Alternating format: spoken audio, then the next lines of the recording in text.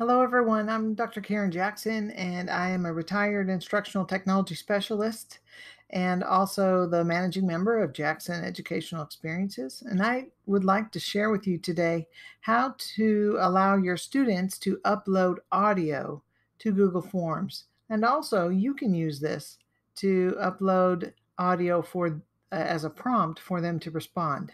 So let's get started.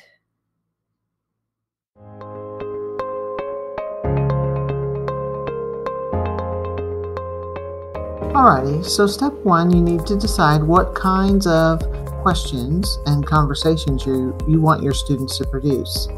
Our first question will be an image where the student uploads a file to describe the image.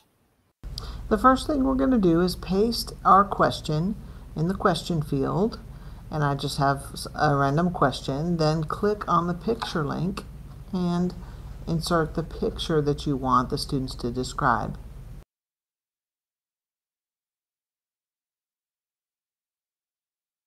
The default question style is multiple choice, but I want the students to upload their audio file.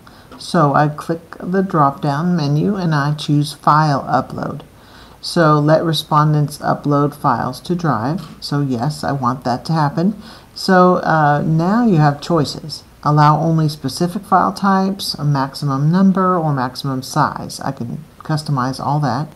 But I do want audio, so I'm going to specify I want my students to speak in whatever language they want to use, and they're going to describe that picture to me.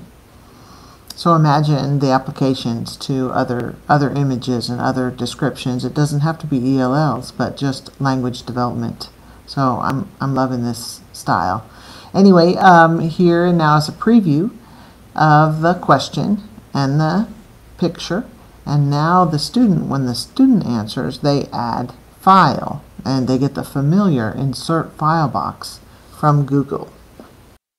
Now another type of question is where I insert a hyperlink here that has an audio recording, and then underneath in the long answer text, the students describe what they heard. They describe the conversation.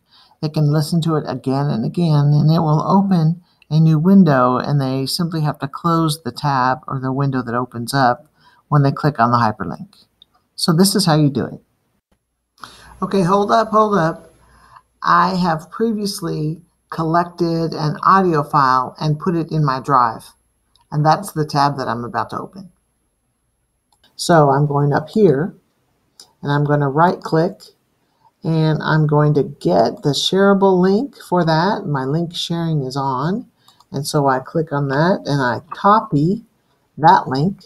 I go back to my form and I'm going to paste that link right here.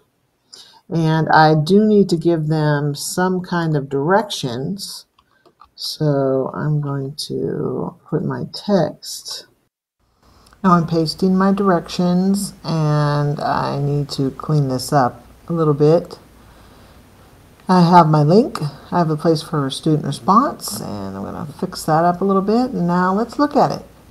Here's a preview. My question, picture, question directions, and the students click on that link, and it opens up a new tab. They can listen and re-listen and just go back and forth and fill in their answer about what the audio file was about, and then submit their quiz or their questionnaire. And that's how you work with audio files in Google Forms.